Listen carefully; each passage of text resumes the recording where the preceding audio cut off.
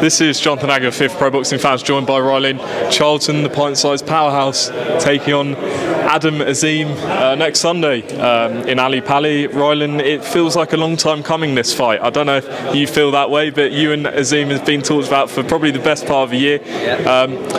Has it always been you wanting it and him wanting it? How would you sum this up? Well, I would say I've always wanted this, and I mean, they kept using my name in a lot of interviews and stuff, so I've done a few of them call-outs. I never normally do, but I've done a few of them call-outs, and it kept taking ages to get done, and then it finally got done. So yeah, here we are. Obviously, you know, Adam is sort of the big name prospect that everyone's talking about. They're building him up on Sky and Boxer, but you've been around the block, you've got the experience. What do you make of his career so far?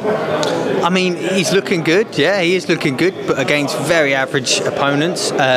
I feel like they're pushing him quite a lot, and they're pushing him very hard to become the youngest world champion and all this, and I think they need to slow down, but here they are. They've chosen me as his first step up, and yeah, I'm glad they've chosen me. Do you take it as a compliment that they've chosen you for, as you say, this step up in competition? Well, I mean, looks like I'm kind of used as the stepping stone in the game. They're using me as a stepping stone, let's face it, and the underdog and all that. But I'm glad they've used me as the stepping stone because I'm only just coming into my own, and yeah, this is a fight that's going to be the stepping stone for me to propel my career. So yeah, I'm buzzing for it. Adam's blasted everyone out inside 1 or 2 rounds in sort of his opening 6 fights. What do you think you bring that maybe he hasn't seen yet? Well, for a start, I'm coming to have to win a fight, and everyone else he's fought, I mean, they're sort of not very good opponents, let's face it, and they all run off straight away, and that's not my style. And I've had a good fight camp for this. They've given me good notice, which is probably the biggest mistake they could have done. But yeah, I'm very confident for this. You obviously came to prominence when you beat Joe Laws, and then you had a good fight with Mark, who dropped him. Obviously, the fight didn't go your way, but do you feel like you've sort of had that experience and that's going to pay off come next Sunday?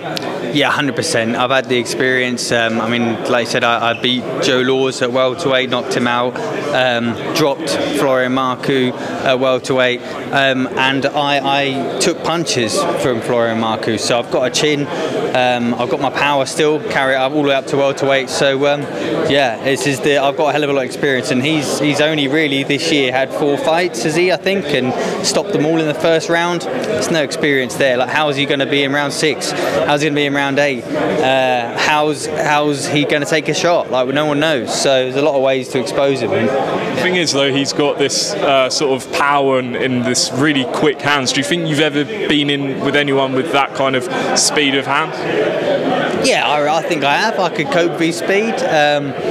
Yeah, I mean, the sparring I've had the top sparring. I've sparred a lot of top pros, and they're very speedy. I mean, yeah, we'll see. We'll see. And how do you win this fight, in your opinion? By knockout, or do you think point? I think knockout. Yeah, I think he'll quit. Wow. What makes you think that? Just things you've seen, or just your feeling you've got going into the fight? Things I've seen, and it's the big feeling I've got, yeah. Okay.